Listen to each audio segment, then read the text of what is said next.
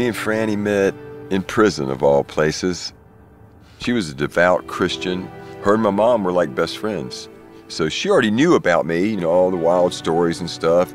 So my mom brings this nice little church-going Fran down to prison to see me.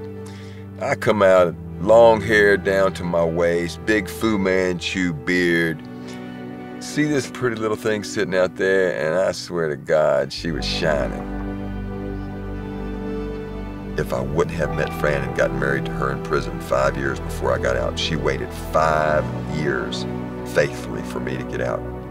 I would be back in prison for life. I'm just grateful. I'm just grateful that I ever met her. She's the best thing that ever happened to me.